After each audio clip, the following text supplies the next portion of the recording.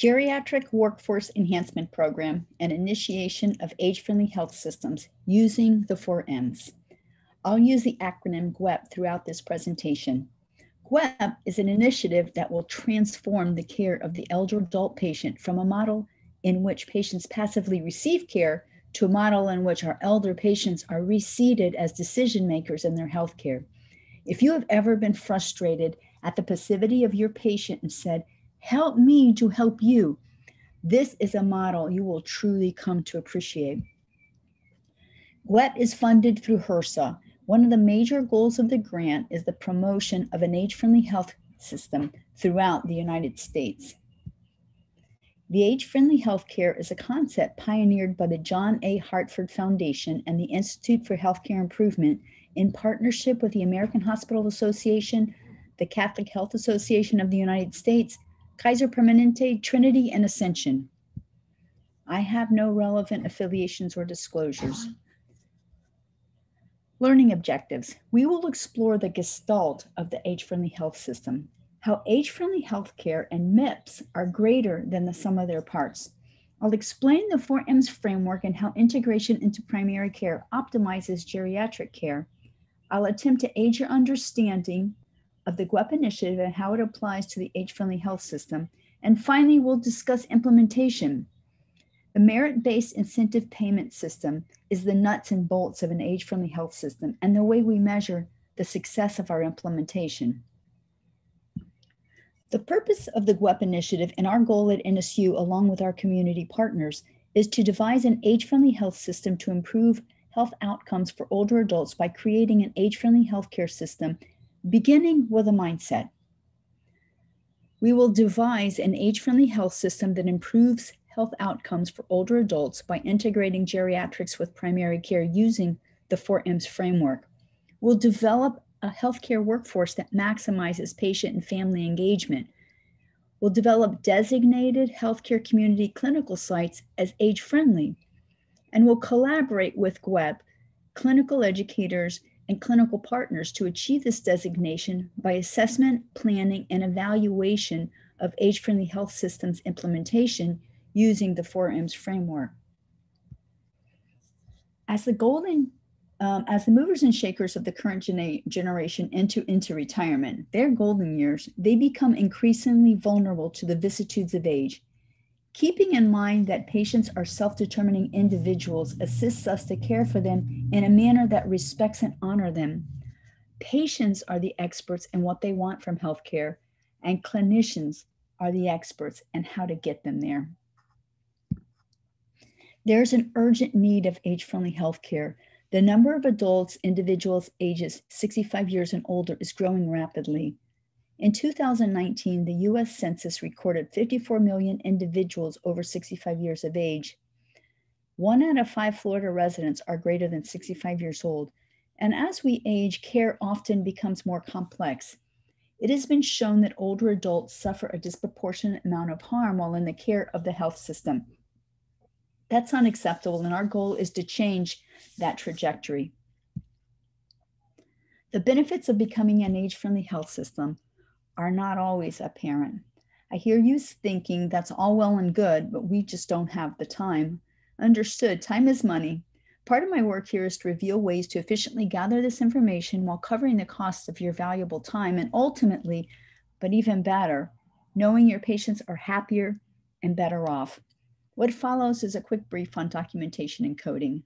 Negatively, we want to avoid personal and financial cost of poor quality care, adverse medication events, decreased patient quality of life, emergency room visits, hospitalization, and increased mortality. Poor care impacts patient quality of life as well as institutional ratings, insurance ratings, and reimbursements. Positively, the age-friendly health system improves the patient experience. Improved scores equal improved value enhanced care, thus assisting in meeting CMS quality improvement measures. Value enhancing care will lead to an improved reputation, increased reimbursement, and increased market share. To reap the benefits of an age-friendly health system, We first need to engage each patient that is due an annual wellness visit. This would be for the patient's benefit as well for reimbursement purposes. A yearly annual wellness visit increases the probability of a subsequent visit concerning advanced care planning from 19.8% to 38.1%, thereby adding to the financial gains. The goal would be to achieve 90% of annual wellness visits for eligible beneficiaries each year, which contributes both to best practice and to increase patient well-being. We are falling short of reaching the numbers of patients who would benefit from an annual wellness exam. An annual wellness exam also presents the opportunity for 25 billable preventative screenings that may be prescribed for under Medicare Part B. These would be alcohol misuse, fall, depression, colorectal screening, prostate, breast screening, bone density, etc. What is covered is easily found under CMS preventative screening services. I'll also mention that the length of the annual visit increases, thereby giving us more time for all this lovely quality healthcare. The Institute for Healthcare Improvement, Age-Friendly Health System Overview. The goal is to offer elder adults safe health care, taking into account what matters to them. We are following the model for improvement developed by the Institute for Healthcare Improvement.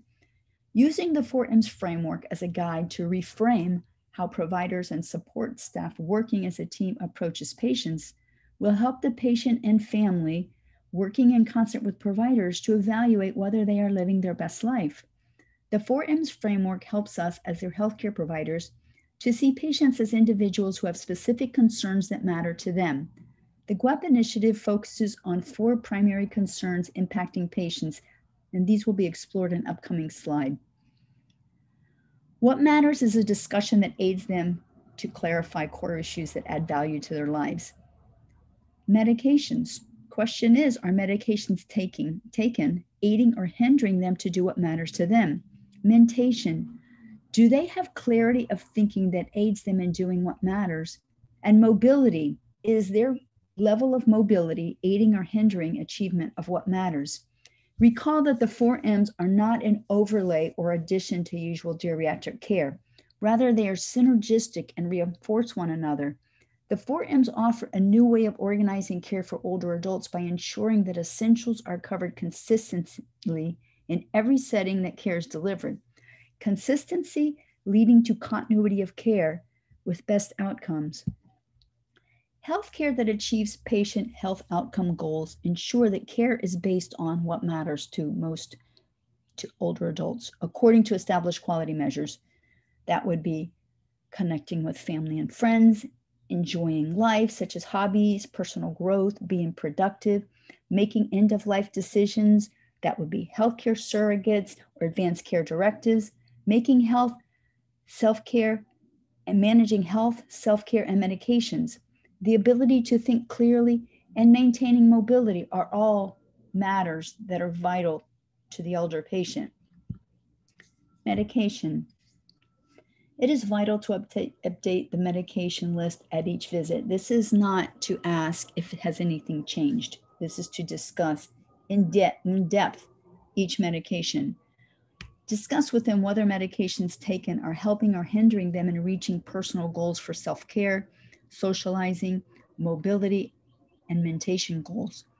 Ask them if they are taking medications that are hindering their goals. Evaluate their understanding of how and why they are taking each medication, and consider deprescribing. Are all the medications necessary?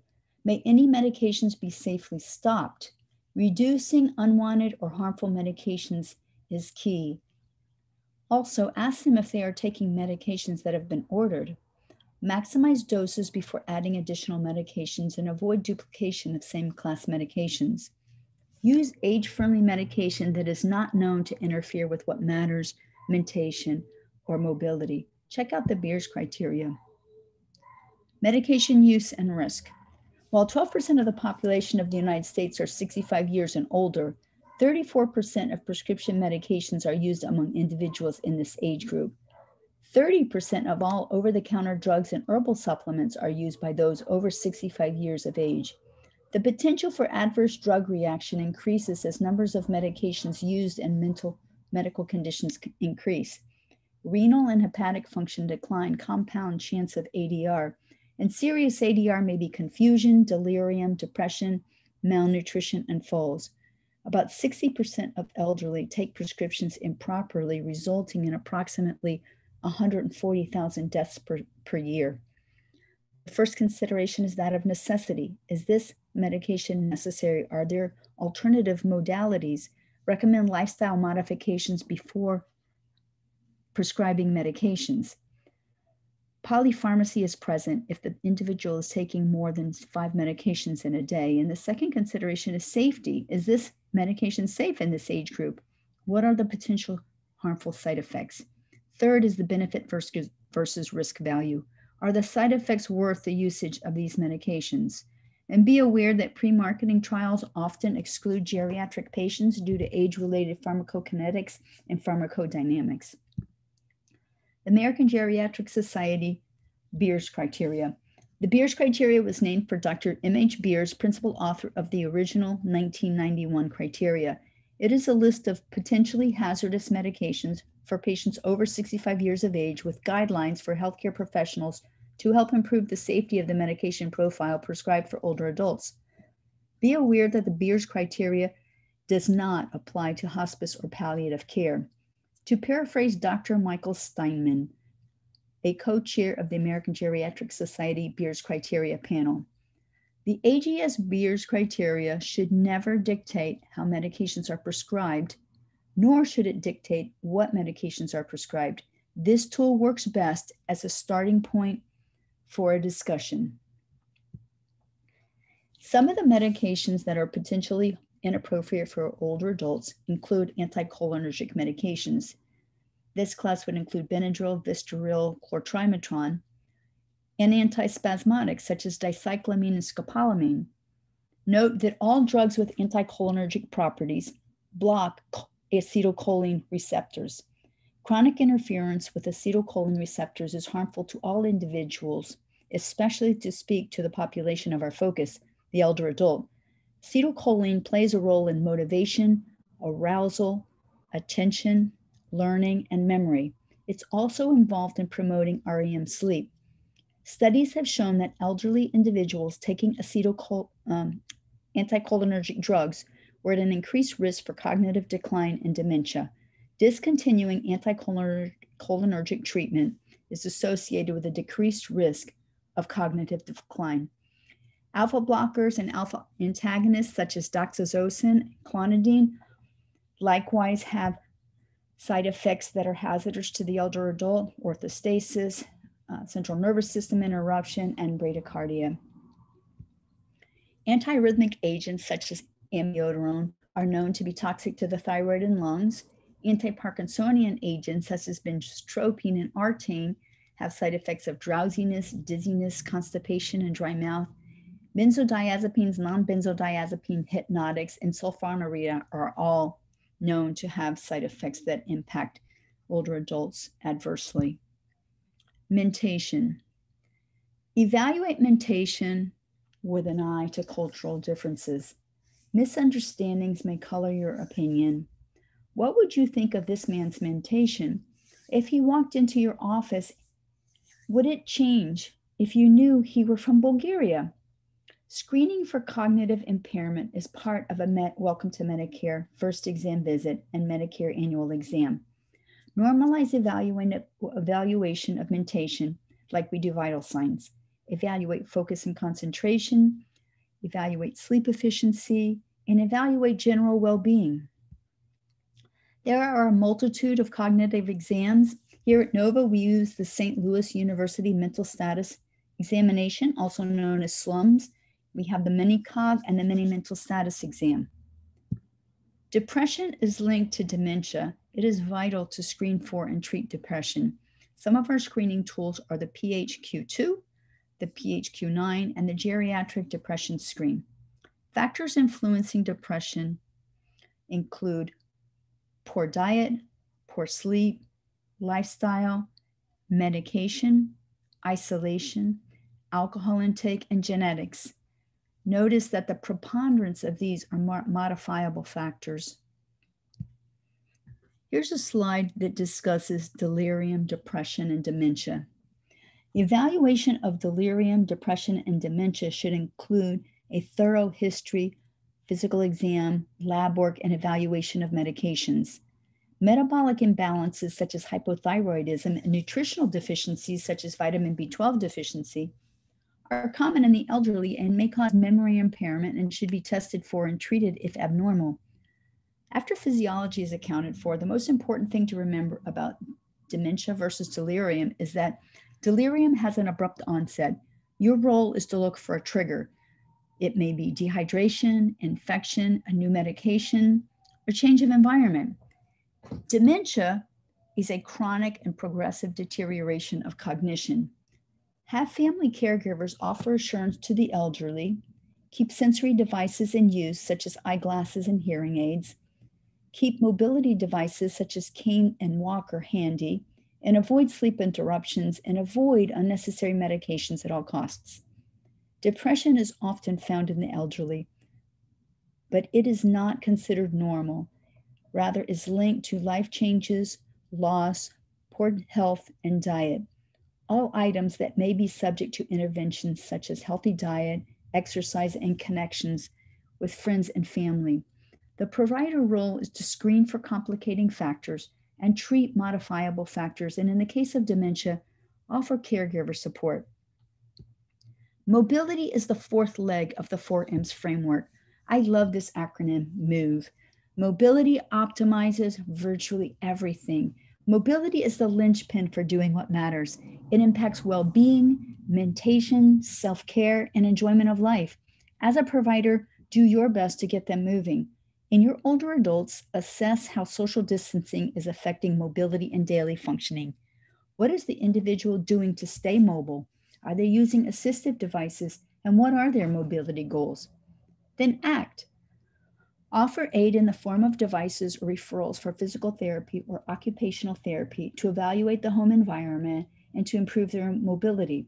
Try to ensure that adults move safely every day in order to maintain function and do what matters to them. The Merit-Based Incentive Payment System, MIPS for short. These are CMS quality measures that impact Medicare reimbursement. So what we've been exploring up until now is age-friendly healthcare and the 4Ms. The age-friendly healthcare and the 4Ms is the framework used in the dynamic reimagining of patient-centered care, where our patients are reseated as decision makers and providers act to guide and support them in living their best life. MIPS is the measure of how well we are instituting the age-friendly healthcare. The quality measures we aim to impact at Nova Southeastern University are advanced care planning and what matters, screening for opioid misuse, dementia disease and caregiver support, fall risk, blood pressure control, and diabetes control as measured by the A1C. Advanced care planning coding for reimbursement was approved by CMS January 1st, 2016.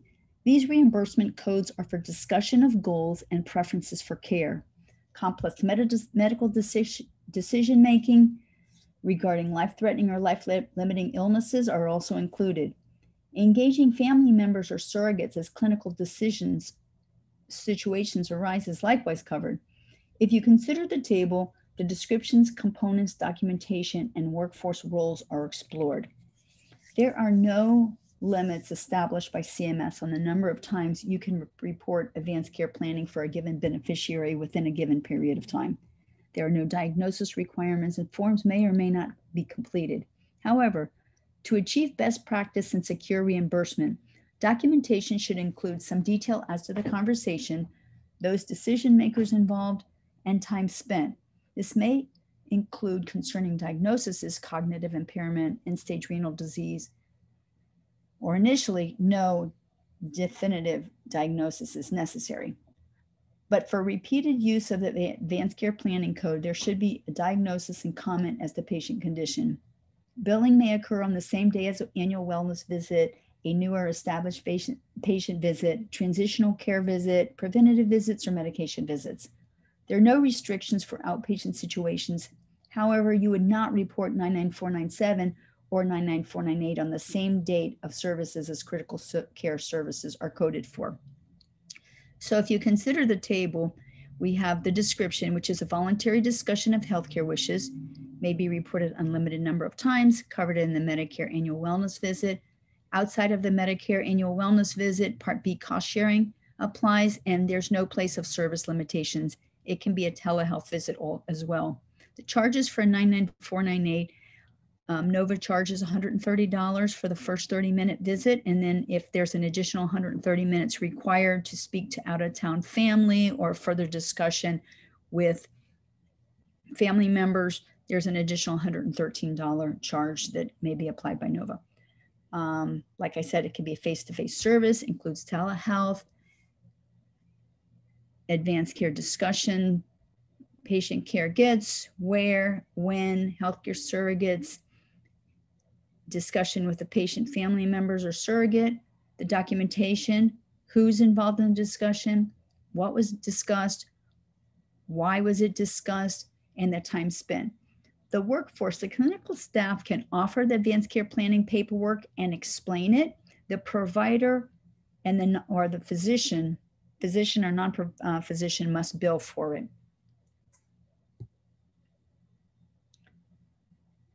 Opioid misuse, defined as use of medication, prescription drugs without a prescription or used in a way other than what is prescribed. Screen for misuse in the opioid risk tool is found under the navigation tab on the left of your screen in NextGen. Before prescribing, evaluate alternatives. Tylenol. Be sure to get vitamin D level therapeutic levels. Consider counteracting pain by decreasing inflammation with agents such as omega-3 fatty acids, turmeric, curcumin, anti-inflammatory diets, and advise them that smoking, alcohol, high carbohydrate diets increase pain and inflammation in the body. Document an opioid risk screening tool and document the conversation with your patient in your note for full reimbursement. Dementia caregiver support.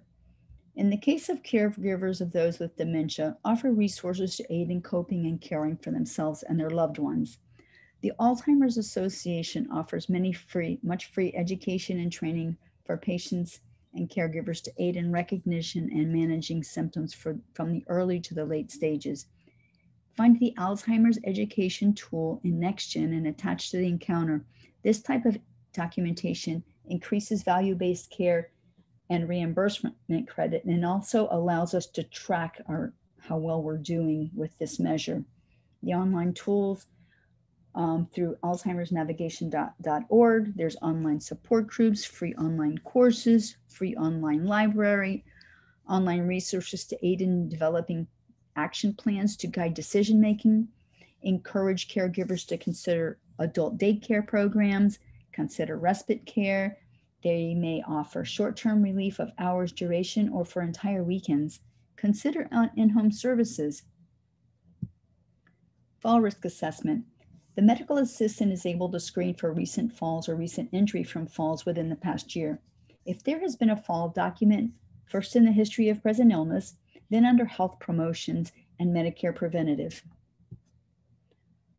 Optimal blood pressure goals are below 140/80 and over 120/70.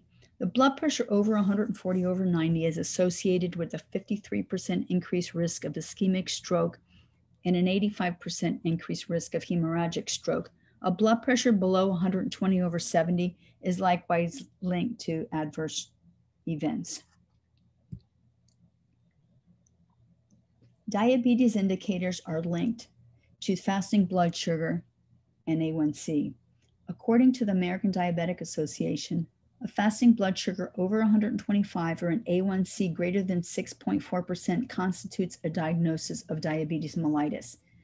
At the initial visit, offer education, recommend diet and lifestyle modifications before offering medication. Follow up the A1C every 3 months and treat as indicated. The goal for the A1C, according to the American Geriatric Society, is 7.5 to 8 as an upper limit. If complex illnesses or life expectancy of less than 10 years are present, then the A1C is liberalized up to 8 to 8.5%. Initiate therapy with metformin and avoid sulfonylureas if possible. Use of the EMR. MIPS are one of the measure of effective implementation of the age-friendly health system. Documentation is key. Implementation of the 4 M's are effectively realized when NSU meets MIPS quality benchmarks. MIPS adjusts Medicare Part B payments based on performance in 4 performance categories. That would be quality, cost, promoting interoperability, and improvement activities. The 6 measures that NSU has focused on in the GWEP initiative are advanced care planning, screening for opioid misuse, dementia disease caregiver support, fall risk, blood pressure control, diabetes control as measured by the A1C. These meet those 4 quality measures required.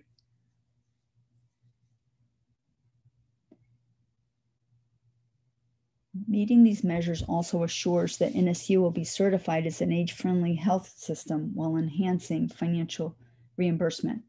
Quality elder care that will measurably increase financial reimbursement and market share, while most importantly, improving the health and well-being of our older adult population is our goal. Ultimately, the goal is to help those under our care to live a life that is as full and rich as possible. After you document your visit, code for maximum reimbursement, and close your charts, this is the expression you want to recall when you sit around the table and consider the impact on those who have come to you for care that day.